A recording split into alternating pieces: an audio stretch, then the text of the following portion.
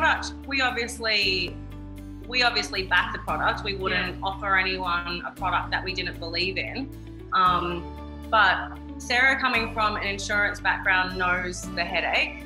Yeah. And Q Report being built by people in the industry was definitely the tick. Yeah, for sure. Especially having seen how claims go down from a general insurance side, from like just a typical home and contents thing. We really wanted to make sure we weren't putting our customers into that position when we don't want them to have that experience. So when we found what Q Report was offering and saw that it would fill that void and not have that experience, it was really appealing. I think she initially contacted us and we just reminded her that she had the Q Report. And so then put the wheels in motion with Q Report, and it was so quick and easy. We just got the request to put the quote through to you guys directly.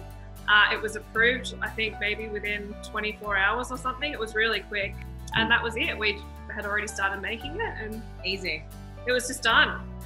I think it was awesome because they knew that they wouldn't have to deal with anyone else other than us as well, because I know that there's obviously some chances with other insurers that they don't get sent back to us as first point of preference. We find it so easy to sell because it sells itself. So for sure, you know, we're all confident, we back it, we have it.